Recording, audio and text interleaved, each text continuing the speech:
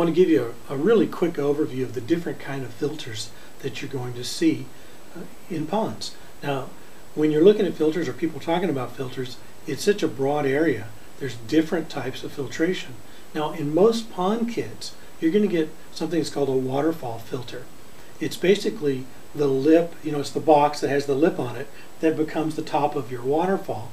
And they add some filtration pads or some biomedia or both into that, and that's your pond filter. Now that works great for the basics, and it's a starter set, and it comes with most pond kits. For most people, that may be all they ever need. If they keep the pond a couple of feet deep and it's a pretty small area, you've run in the skimmer that comes with it, that may be all that you need.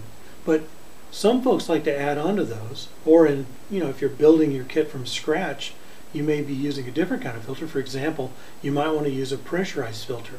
Now, pressurized filters are normally buried away from the pond. You have a pump that's either running from your skimmer, and that then pumps into the filter, and from there it can then, since it's pressurized, it can then go on up and feed your waterfall. You can also use an in-ground pump that is going to be able to pump some solids so it doesn't clog, and that would go out to your pressurized filter and then up to your waterfall and back. The main advantage of those is they can be ran in line from your pump to your waterfall, and they can be buried. They don't have to be higher than the falls. Now, gravity flow filters, as gravity implies, what they do is basically they have to set higher.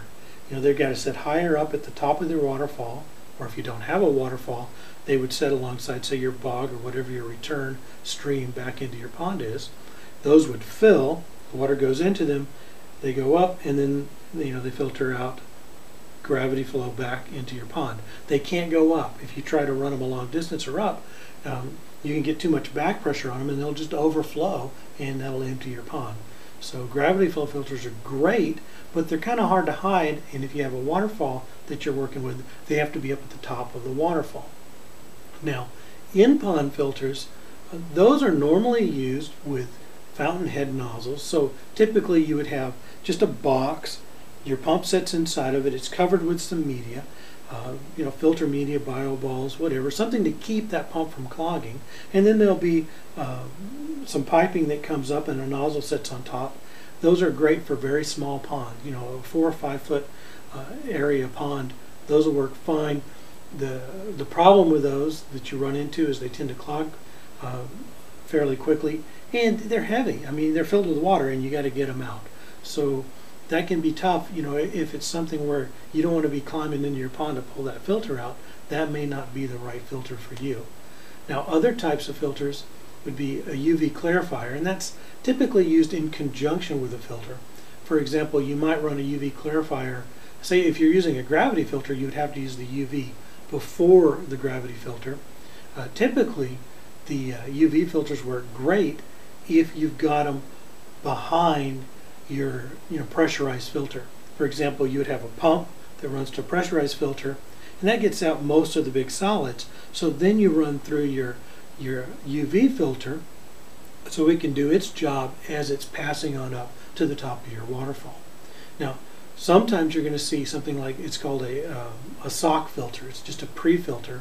If you have a pump, a typical pump where you stick it in your pond, and it's going to clog, especially those that just have that real fine area where it's going to quickly clog up.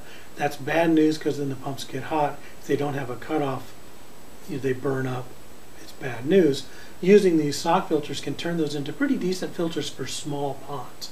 So if you have a pretty small pond, say a 4x5, a 5x6 pond, and you want to go for something that's the least cost, you might use a pump that you set in your pond inside of a pre-filter, then run that up to a gravity filter that kind of becomes your biofilter, in addition to, because you've already skimmed out most of the particulates, but you can still use that gravity filter as your biofilter and get a pretty nice little ecosystem going at the least amount of cost.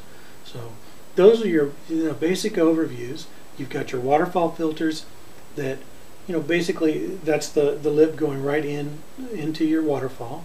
External filters can be buried and still work with a waterfall. gravity flow filters are the best bang for the buck, but you can't really hide them, and they have to be up above, you know, the highest level of water, even if that's at your waterfall. And UV clarifiers work in conjunction with your filters. I don't think I'd want to just ever try to do a pond with just a UV filter unless it was a pretty darn small pond.